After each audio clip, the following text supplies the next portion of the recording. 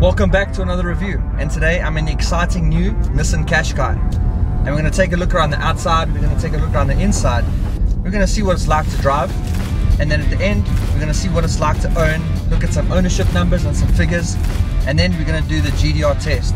We're going to see, should you get it, should you just drive it, or should you remove it from your list of cars. So stick around because we've got a lot to get through. But to start us off, let's go check out the new design. And what you're looking at here is the Ascenta Plus Nissan Qashqai. So this is the top of the range model, and it's clear to indicate that by its 19-inch rims and the two-tone color paint that it comes with. And looking at it from the front, you can see that it's got that all-new design, which looks really cool. And going closer in on these headlights, you'll see that you've got the daytime running lights on top and your actual headlights at the bottom. And yep, here's a closer look at the outside from the side, having a clear look at that two-tone paint and those awesome looking 19-inch wheels. And the lines are sharp, they're quite distinct, they're prominent, and I think they add a lot to the look of this car because it's really bold in person. And then coming around the back, you'll see that they've still got those textbook Qashqai rear lights, which are quite cool, so they've carried that through. But something I'm not too fond of is the actual bumper at the bottom, because it's quite plain and simple, it's just black. They haven't even added any accents or anything like that, which I think would have been really nice for the Ascenta Plus model, just to add some silver or some sort of two-tone color there, which would have been quite cool. And then going on to the inside, you'll see that there is actually quite a lot of space. But unlike the models you get overseas, we do get a spare wheel, so you don't get the versatility of the boot underneath the floor, where you can actually change the shape of it by moving the floor around and making compartments. But I think with it coming with a spare wheel is going to be a lot more helpful than getting a couple little more bits of storage in what you could get overseas. Yep, and unfortunately there is no power tailgate, which is quite unusual for a top of the range model here. And then taking a quick peek at the inside, you'll see that it looks completely premium.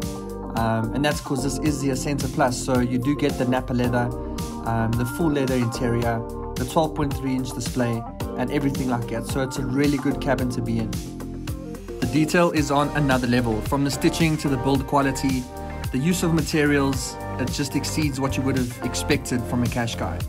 And if you look closer at the steering wheel, you'll see that you've got all of the steering mounted buttons, controlling your audio as well as your cruise control. And here you have your dual zone climate control and the 12.3-inch screen that I spoke about. Yep, there's the infamous CVT with your electric park brake as well as your different drive modes. And again, just looking at the quality and the stitching that comes with this Ascenta Plus model. Relatively okay sized glove box. And armrest with a split level, so you've got a little small box up front. And if you go a little bit deeper, you get a much bigger cavity. And then you do have some quick access buttons on top here to quickly get to your cameras if you need to, just like this, where you can have a full surround view, or as you can see here, I'm looking at the rear. Alright, before we take it for a drive, let's chat about what it's going to cost to live with. So I'm going to base it off of this model here, which is the Ascenta Plus, which goes for 670,000 Rand. And if you are looking at buying that and looking for a monthly installment, and with an 11.5% interest rate, you're looking at about 11,700 Rand a month.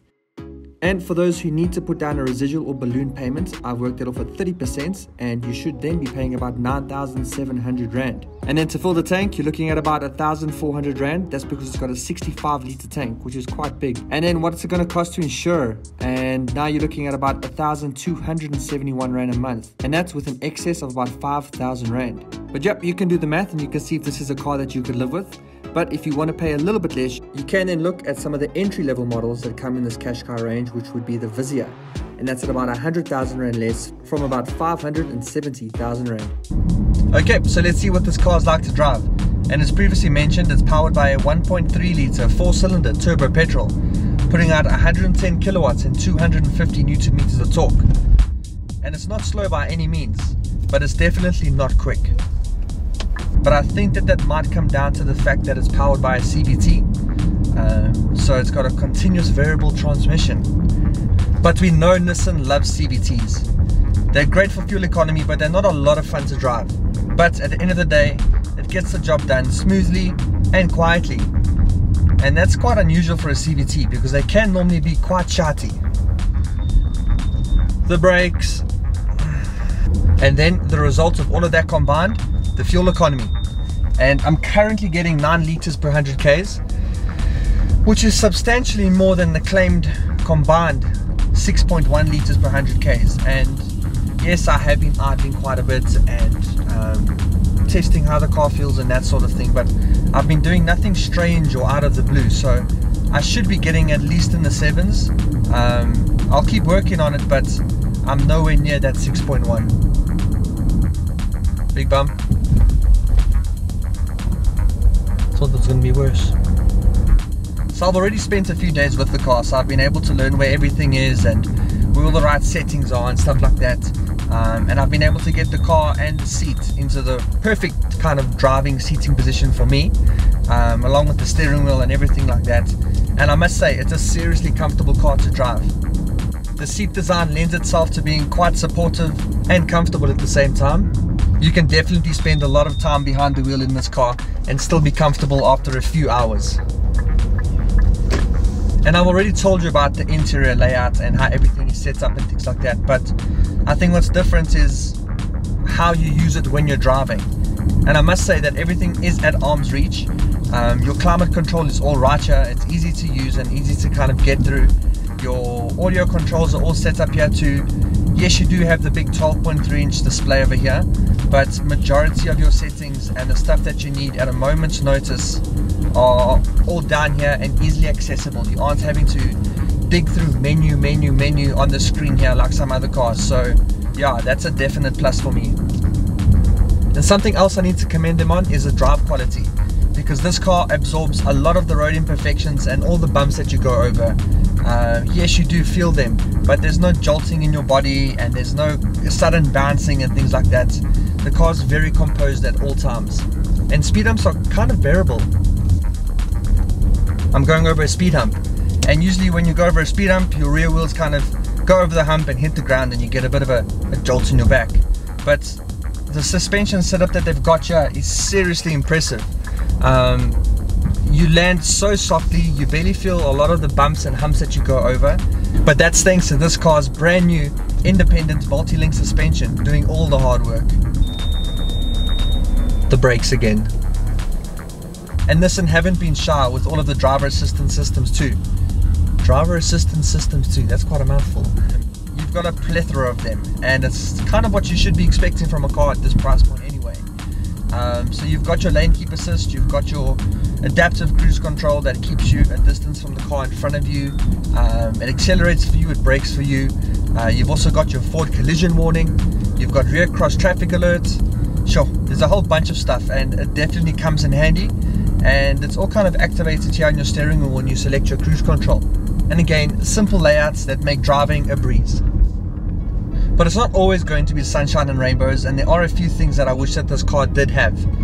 And that would include a digital driver's display, a panoramic sunroof, as well as keyless entry, which it doesn't have, as well as an automatic boot. And those are the kind of things you would expect from a car at this price point. And it does have massaging seats, but I think that's one of those features that I would definitely go without and rather have one of those other ones that I've mentioned now already.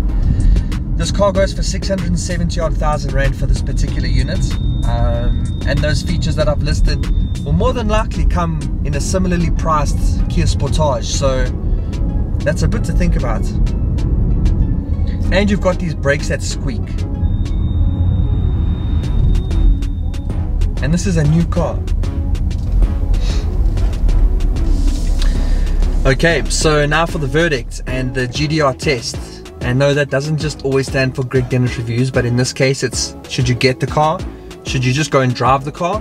Or should you remove it from your list of cars because there might be just a lot of other better things out there?